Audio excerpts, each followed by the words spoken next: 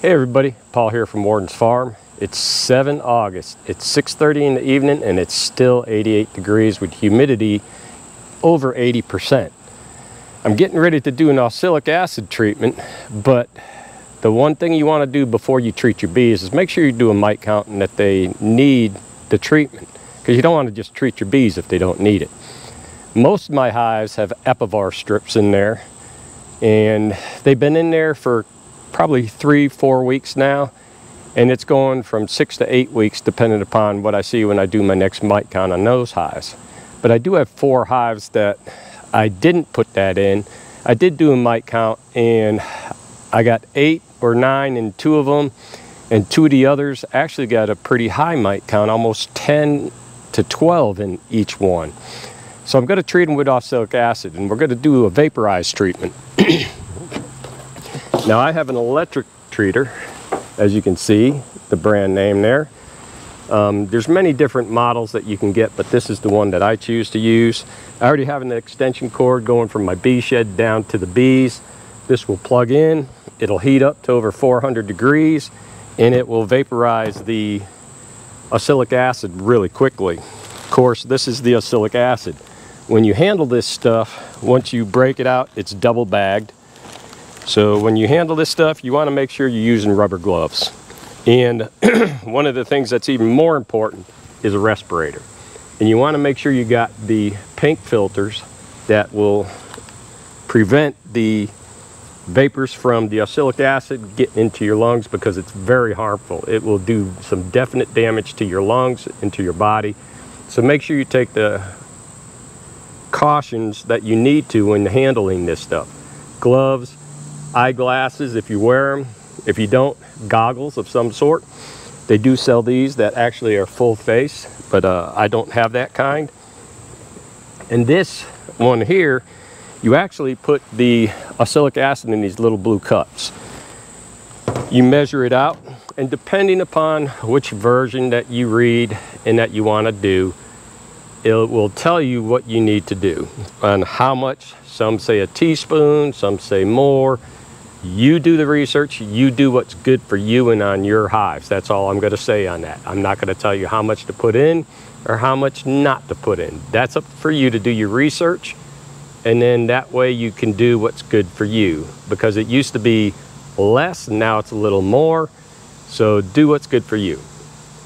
So a lot of the bees are on the outsides of the hives. So because of that, we're going to light the smoker and we're going to smoke them pretty good to try to get all the bees inside.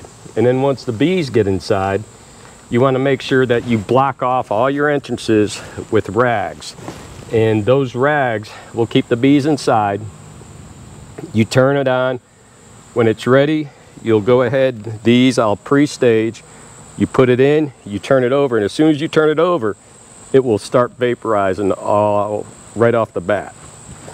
So you turn it in, you got a hole already drilled in the hives, which I do.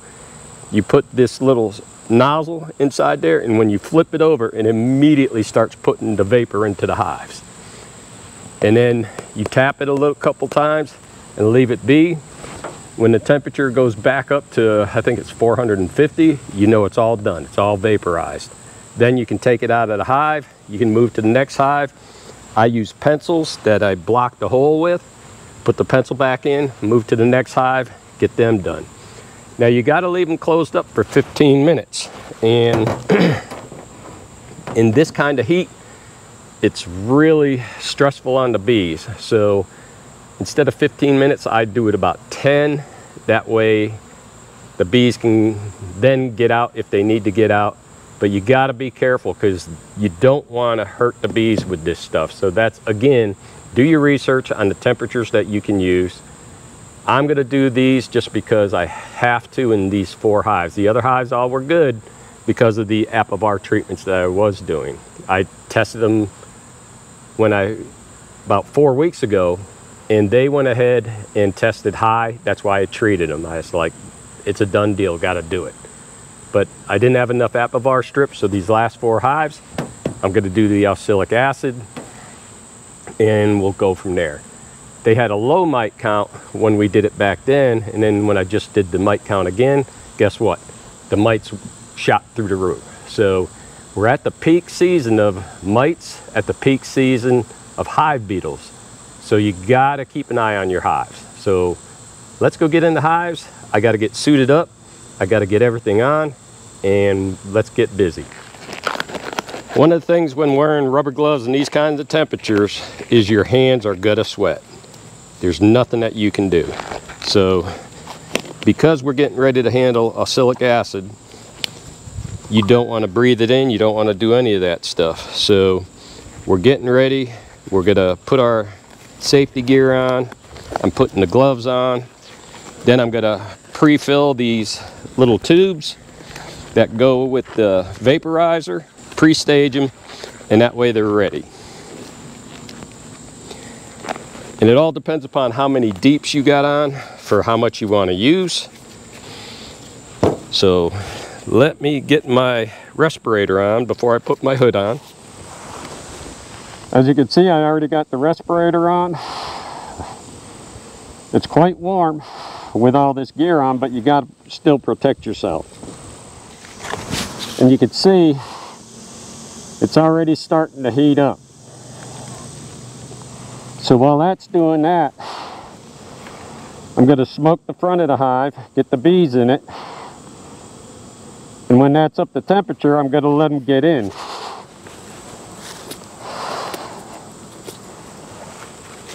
I'll remove the pencil from the hives that I got ready to treat. And you can see that temperature is climbing pretty fast.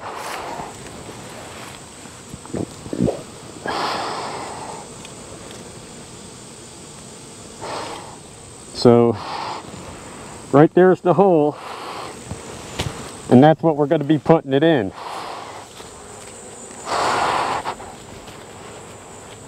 I always keep a wire to clean out the nozzle. And now we're at 450 degrees.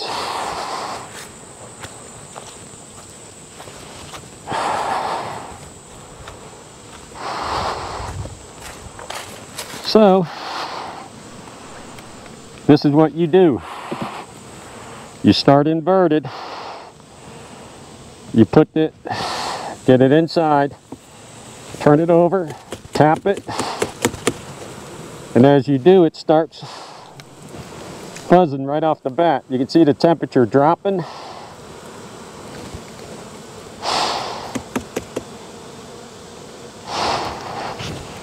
And you can see the vapors coming out already. That's the stuff you don't want to breathe.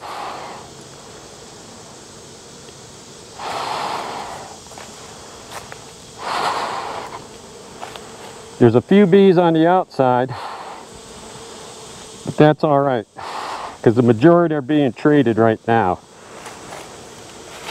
And when that temperature gets back up to 450, we'll move it over into a hive here, which is hive number 9, even though it says 6, because you go by positions. So I'll set this here, and you can see how fast it goes once I get this thing set up. Okay, we're at 447. The tube is ready. Do one last tap. Take it out. Put the pencil in. Remove the cap. And you're ready for the next hive. Invert it. Put it on. Make sure that the tube is clean, which it is. Okay, they got that hole blocked a little bit, so I used the wire. Clean it out. And now we're good. Put it in. Back it off. And there we go. Temperatures dropped down to 300, 299, and there it goes. So while that's doing that, you can come out here with me and you'll see on the front of the hives, oh, they're already blocked off. And that's actually one of the better ways that I've found for treating these things. Okay, it's come back up to 430, 440, almost at 450. There we go. We'll take it out and move to the next hive. Make sure the nozzle's clean. By clean, I'm meaning I'm running it in to make sure that it goes all the way through and that there's no blockage.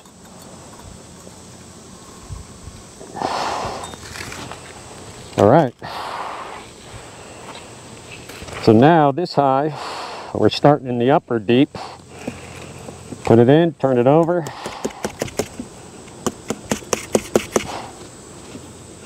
And you know when it's working because you hear the bees.